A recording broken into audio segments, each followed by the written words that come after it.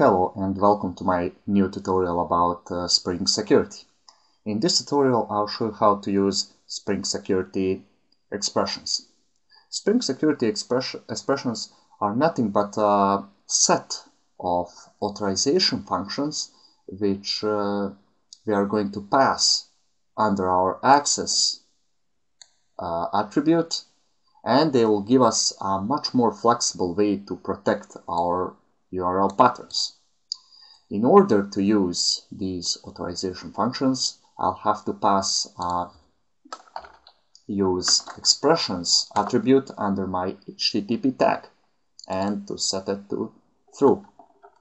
So instead of role admin, I can use as role expression and pass role admin.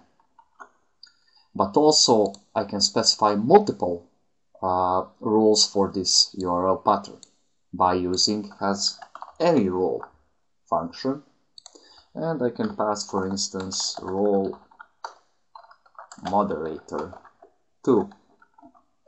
Now let's run this to see whether everything actually works.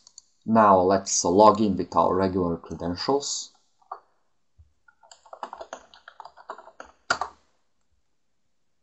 And as you can see, everything works fine.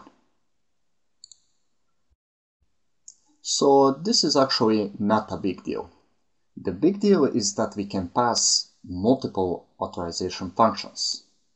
So instead of saying that users with role admin and role moderator can access our admin pattern, we can also say that user must have, for instance,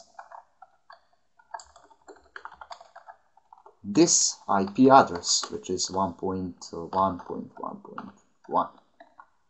So has IP address expression also makes our web application machine specific and not just user specific, as it has role or has any role function. Now let's try to run this application again. And in this case, I expect to actually fail because this is not my IP.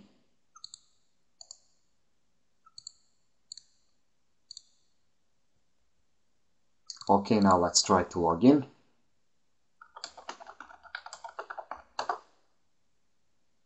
And of course, I failed because that wasn't my IP address.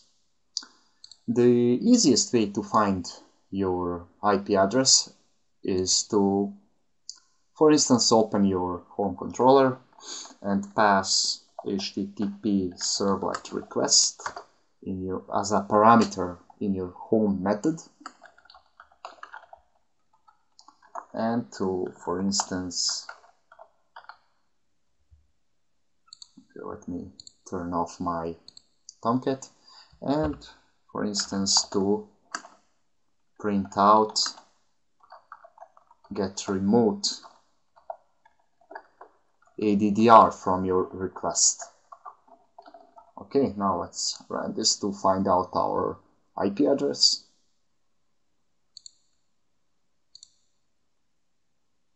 Let's close this, and here it is. This is our IP address, a bit in unusual format, but this is it. Let's copy this and let's paste it here. Now let's try to run our web application again, and this time I expect to actually succeed in my attempt of logging. Now let's go to our regular URL and let's try to log in. And as you can see, this time I made it. I logged in successfully. Let's log out and close this. But also, instead of just allowing access of specific IP to my web application, I can also ban specific IP to access my web application by passing exclamation mark in front of has IP address authorization function. Now even though I enter my, well, correct credentials, I expect to fail because my IP is banned.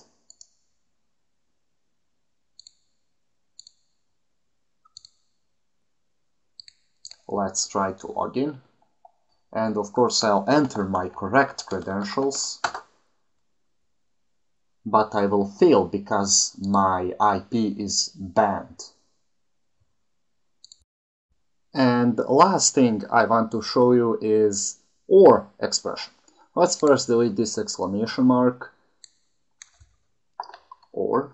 So it means I can access to this secured URL if I have role admin or role moderator role, or if I access to my private content from specific IP, from specific machine.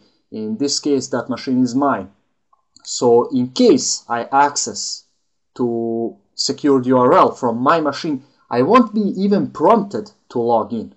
I'll just access to that content as a regular user. So let me actually run everything.